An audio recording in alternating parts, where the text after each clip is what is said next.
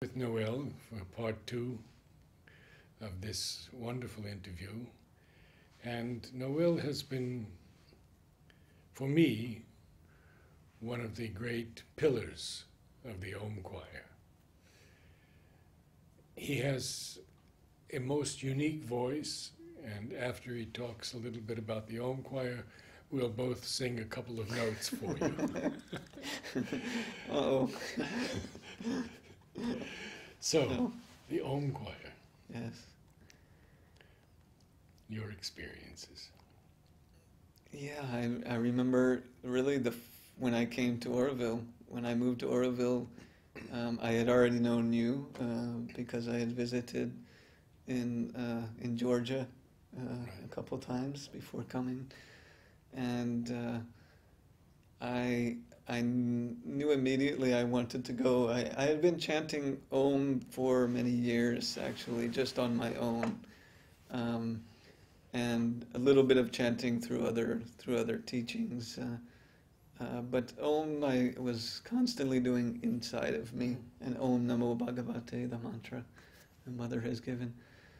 And so I came immediately the first season. I arrived in Auroville to September 7th, 2007. And when Narad returned for that season in, I think, October or November that year, I went immediately for the first Om choir. And yeah, it was the beginning of of a long journey of now being in there for 7-8 years almost. Yeah. And from the beginning, I felt the strength, the power. I mean, the power of it, the inspiration of it. Just chanting Om and growing in it as well with the whole group of people who are having that aspiration to bring down, not a new music, but also a new consciousness and a new life, a divine life.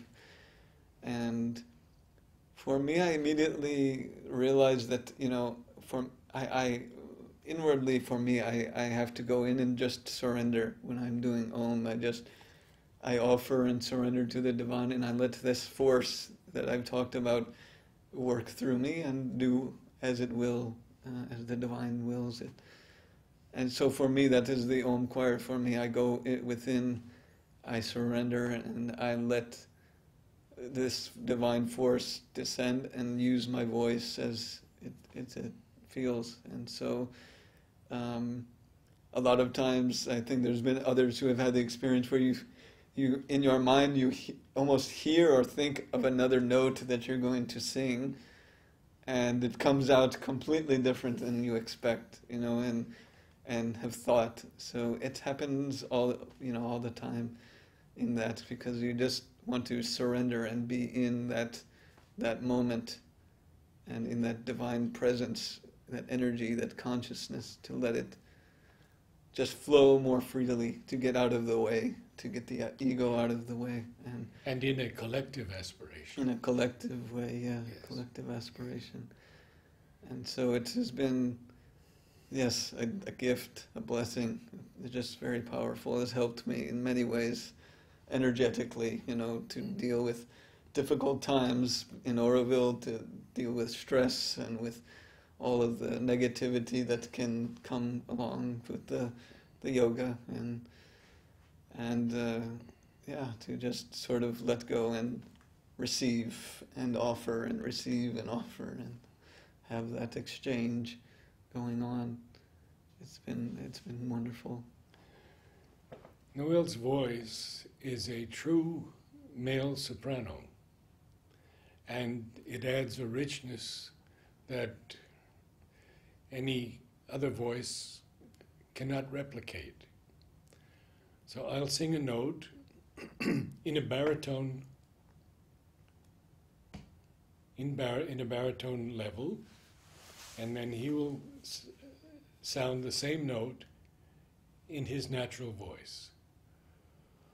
Oh.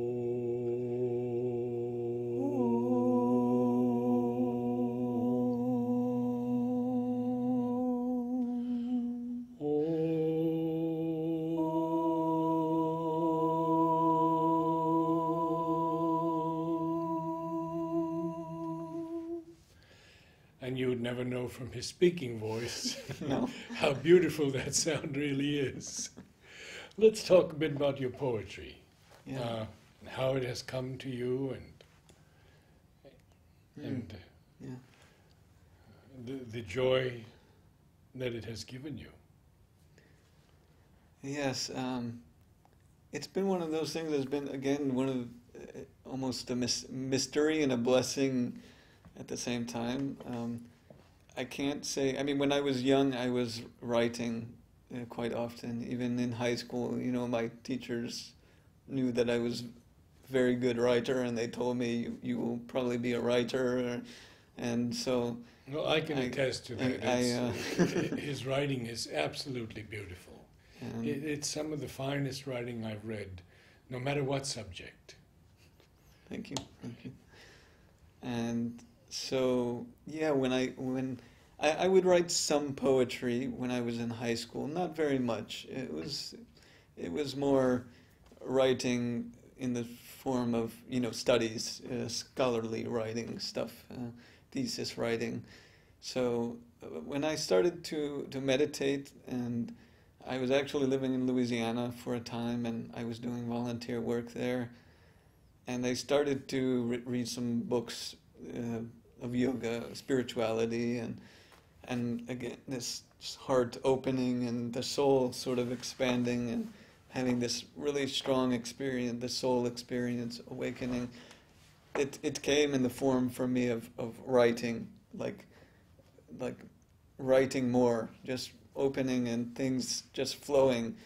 And it was poetry, it was just long prose of just expressing things inwardly, inner truths, inner stuff for myself personally, but also generally of life. And so I was just writing, and so I had some early poetry then, and it came in waves. It would come and go. And then when I really came for the first time to the ashram in 2002, then it took on a new quality. Even the rhythm of the poetry changed, and it got more and more deeper and more inward. It just really started to flow, and always with a sense of some grace descending. It was something flowing through me. I feel like it's not my writing, it's something that's writing through me, because I don't think so much during it. It's just words that flow to me, and I write. And sometimes I go back and I try to feel the vibration, the rhythm and the vibration of the words, and I make changes only according to that if it doesn't feel right, rather than it doesn't sound or think right. It's because sometimes I can go back and read a poem that I wrote many years ago, and I think I don't really remember where that came from or what it means entirely until I have to go to that state that it came from. And so always with a lot of the poetry, I've kind of seen that there's some that it's kind of lower, and then it gets a little bit higher in terms of the quality and the consciousness. And with the higher stuff, it really, I know it's by the opening of the heart and the joy that's there when I'm writing. And sometimes there's like this struggle in the writing. It's like trying, I'm trying to keep that opening and that awareness from above of what wants to be expressed, the theme or the vision or the inspiration. And sometimes it's a few words come, and then I'm sitting there quietly in silence for a long time, and sometimes I'll write one line and then nothing more, and then a week later I go back and it just flows, and things just flow together. And sometimes I get pieces, and then all of a sudden they start to, it's like a puzzle, and then they all come together into this poetry. So it's something that can't say I've written a lot in my time, but I write when I feel it coming forward. And You've published one book? I have one, yes, self-published book of poetry. It's called Transcendent Sky. And I published that last year, or now a year and a half ago. And once you sent me some children's stories that you wrote. Tell us about that. I've written actually quite a lot of, many more children's stories recently than I have poetry, and they're all very much founded, based in spirit and yoga, and trying to find ways to bring out these truths that perhaps even adults can't get to, but that for me, children need to have the seeds planted, and which maybe also they touch it more easily than adults at times. So I've written many stories, and I have one children's story written some years ago that's now being printed, or it will be printed soon. It's being illustrated, and the layout is being finalized, and with a grant through Auroville. And it's called Yaroslava's Flowers. It's a story about the power and magic of flowers and the mother's qualities that she has given to various flowers are brought through in that story about this little young girl named Yaroslava, who it's actually based on a real young lady named Yaroslava, who is a little girl working with her grandmother in Mantra Gardens. And I just had this idea for the story she was always smiling and happy to be in the gardens and helpful, and so I wrote the story for her actually, and I gave it to her and her grandmother first, and they enjoyed it and liked it, and finally it's had the support I needed to get it illustrated, and now it will be printed, and hopefully within a month or two it will be coming out. So. Well, now we go into this world of flowers. This magical, beautiful world in which Mother has given us the true significance of flowers, their message to humanity. And as I have worked with them for so many years, I am fully in support of Noel's aspiration, which we will discuss now. So tell us how it first came to you. Well, it's been probably a year or so, maybe a little bit longer, that I've had this kind of idea for a center, basically, to be built in Auroville. A center for education and research into flowers and into nature, and specifically to be a place where the flowers that Mother has named can be displayed, both in physical form, but also in photographs and with all the information that Mother has given, and from the scientific side, but also the spiritual side, and to also be a place where we can go more into depth of what Mother and Sri Aurobindo have said about nature itself. Because in Auroville in particular, there's a lot of focus on ecology, environmentalism, sort of the health aspects of the environment and pollution and these side, but the spiritual side of nature is not really seen as and explored as much as it can be. So I want to bring that forward more through this center of what Mother and Sri Aurobindo have said about what is nature and what is human consciousness related to nature in general, and how do flowers and animals and all of this play into this yoga of Sri Aurobindo and the Mother. So that is really the core underlying aspect of it. But I feel that it can be much broader, to have a space for sharing about also the botanical and horticultural and scientific side of nature, and showing videos and documentaries to educate people. And but to make that merging come together between spirit and nature and matter and science, and in particular with the flowers, because there's this special, the significances and messages that they have that Mother had focused so much energy and time on with so many people, and to bring that forward more, and to make even to go further, to make that a connecting influence in Auroville itself as part of the city, throughout the whole city, not just as one place to study and learn, but to have it interwoven in the whole city with the Machamandir gardens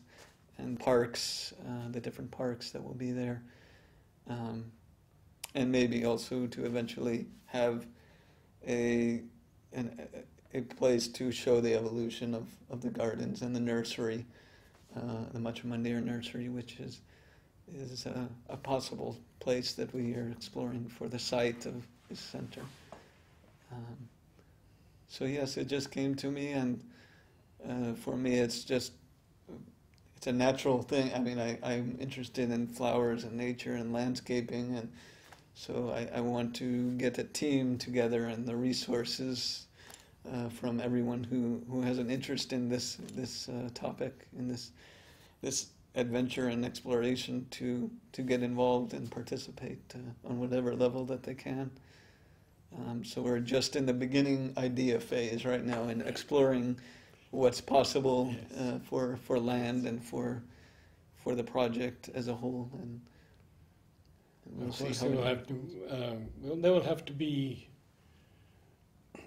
greenhouses for propagating by seeds, by cuttings, by grafting, and cool greenhouses for the more than 50 flowers that Mother named that grow in temperate climates. Kiran at the Lake Estate, Matur Udyanam, is also working towards this same aspiration. So I think we have an opportunity here to join forces in the work with the ashram and Auroville, to truly bring to the consciousness of all the importance of flowers, even as sadhana. Yes, yeah. So I wish you all the best on that, and let's take a look at another phase of your life now, and that is Auroville at the moment. Yes. and your experiences. We don't usually speak negatively in any of our interviews, but truthfully is fine. Sure. And I know that you've been through a lot of experiences. Sure, yeah. So share some of the things that have helped you to grow, to learn. Yeah, I mean, Auroville is a dynamic place. It's a place where there's a lot of different influences and a lot of energies and a lot of different types of people and everything. All the world is sort of symbolically represented there. So that makes it, an intense place to be. And that brings up both the dark and the light, in all of us. And the years that I've been there, there have been frustrating times, because we know we want to go beyond all that humanity is, and yet we're grasping for something that we don't know yet. We don't yet know what it should be. And a lot of the times we fall back into our old habits, the old patterns of what the world is now. And so Auroville is a mix of that. It's a mix of this aspiration and new things coming out, but at the same time, this past clinging inside of individuals and groups. And right now it is actually an interesting time, because there is a new feeling, a new energy. There's a retreat being planned with the governing board and the International Advisory Committee, and which will include about 200 people at the Unity Pavilion.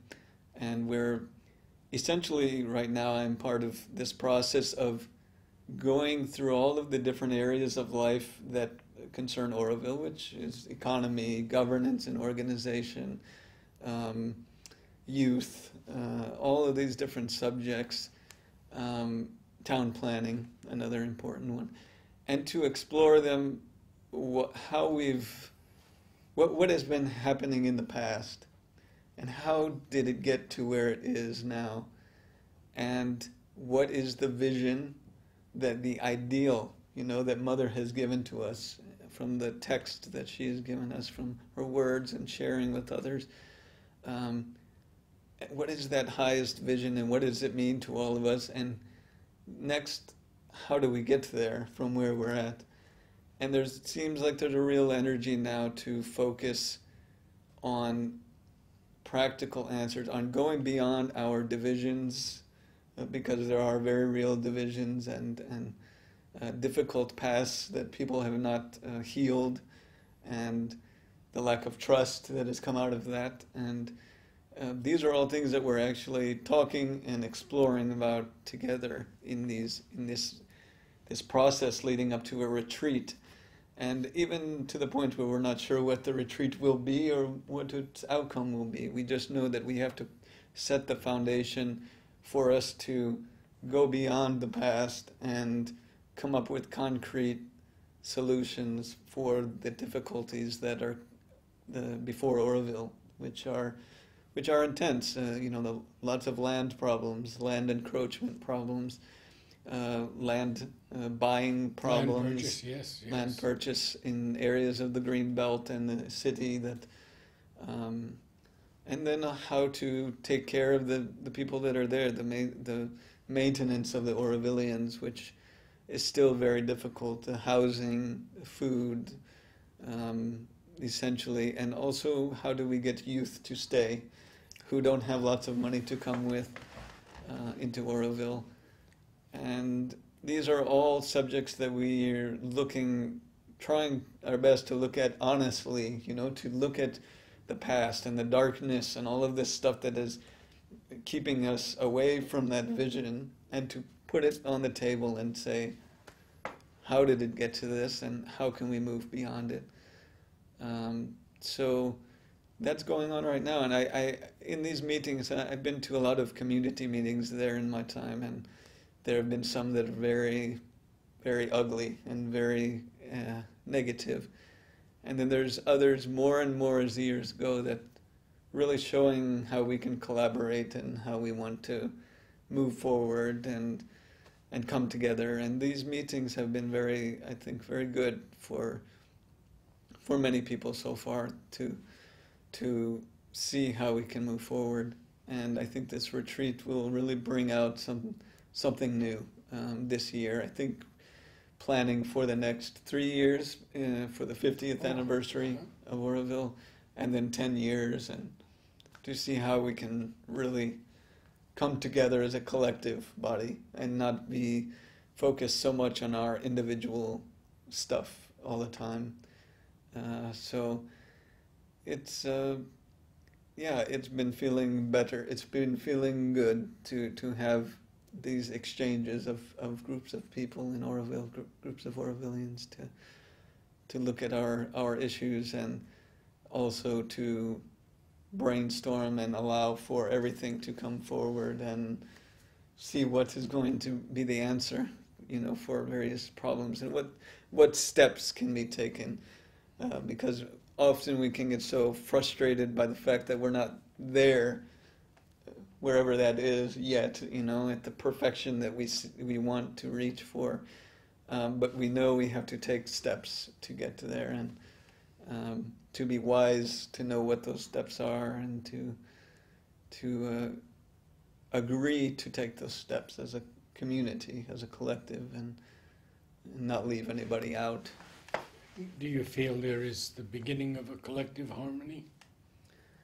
I would say there's a beginning of an agreement to be this collective harmony, to explore it more deeply, to understand it. I think part of it is we don't still understand what harmony really is. These words that we use, like peace and harmony and unity, yoga, even consciousness. We need to explore them on the deeper layers and levels that Mother and Sri Aurobindo have discussed already, and to embody them. And so harmony is coming, but I would say we're just at the beginning step. At the threshold. Yes, we're there's harmony there at times, but it's still scattered, and it has to become more harmonious. The harmony has to become more harmonious as we go. So. Well, I think that is very well put, and it's been wonderful to have you, Noel. It's been wonderful to be here. Thank you so much for joining us. Yes, thank you. Thank you for having me.